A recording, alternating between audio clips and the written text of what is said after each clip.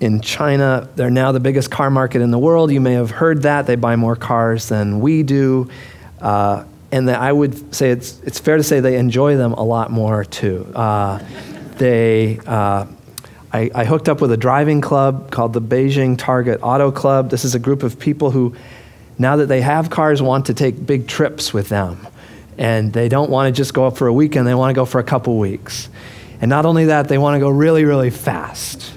And then they want to have a good restaurant at night where you can have a lot to drink and a good bed to sleep in, and then get up early and start again. And so I had this great guy I was paired with. I'd offered to drive.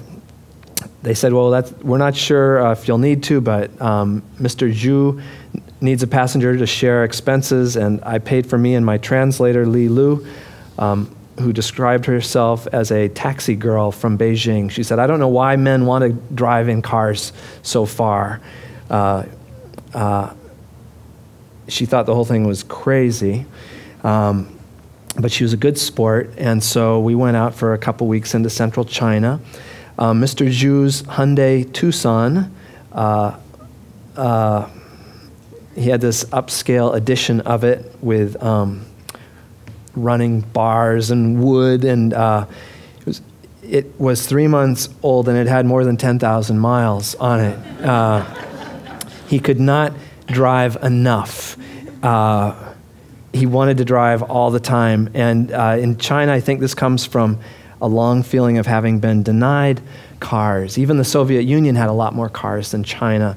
The Chinese saw them on TV, on movies. They knew the rest of the world was having all this fun in their cars, and they could not. And now they know this is bad for the environment. This is bad for the planet. The cities are shrouded in smog. The pulmonary diseases of people as a result of emissions are a national health emergency, but they want to drive. And so my group, everybody had a sticker on their door with a number on it. They had CB radios so they could talk about where they were, who was getting there first. They pass on the shoulder. They see no reason not to do that. It's just as wide as the other lanes. And if there are like sweepers on the shoulder, usually they get out of the way.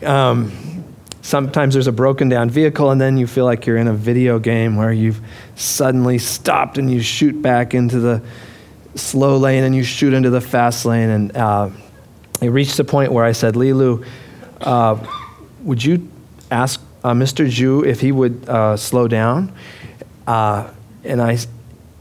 And she did, and he didn't. And I said, would you tell him that China is the most dangerous place on earth to drive because the fatality rate is so high here, especially among men his age? And she told him, and he looked over at me. And I said, did you ask him to just slow down? And she said, I'll tell him again. And this time he really gave me a look and speeded up.